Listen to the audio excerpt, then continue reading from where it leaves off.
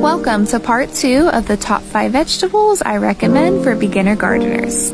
Number 2, green beans. These are so incredibly easy to grow. Now, there are a lot of varieties to choose from. I started with Contender Bush Bean, and I got so many green beans from this variety. I highly recommend it. Another cool thing about beans is you can save your own seeds by letting them dry. I do have an inspirational YouTube video of me growing these beans. You can check that out on my profile, and I'll see you in part 3.